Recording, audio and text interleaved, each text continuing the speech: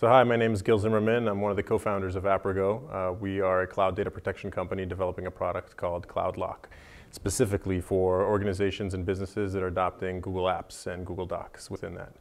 We're seeing more and more organizations adopting things like Google Apps and Microsoft BPOS as their predominant file cloud server.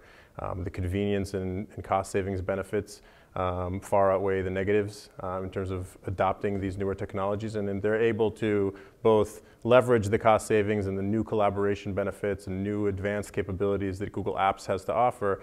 And what we do for them is provide them with the IT controls and visibility that they need, so they don't have to sacrifice on the IT side and on the security side, which is pretty much the top concern when it comes to adopting cloud technologies.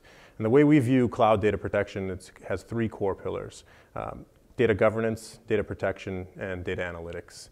Data governance is the practice of data compartmentalization, making sure that only the right people have access to the right data. So along with the power of being able to share information both internally as well as externally, and even publicly on the internet, comes the certain risk of human error, malicious intent, and sometimes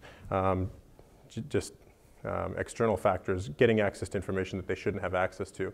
So what we provide for them is the ability to monitor the system, the entire domain, their entire organization, to see what data is being shared, with whom, alert on that, and monitor it on an ongoing basis to basically have the capability that they need to make sure that their data is safeguarded.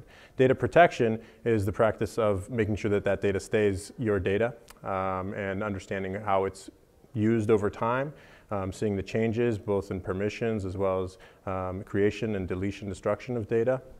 And data analytics is the practice of understanding more on the usage, both in terms of capacity for cost savings, but also in terms of collaboration and social maps of understanding what information is being shared with whom, both internally for collaborative purposes, which departments are collaborating with other departments, who are the partners that we're collaborating with externally, and being able to derive even more value to increase the adoption of these offerings, as well as leverage the adoption that's already in place.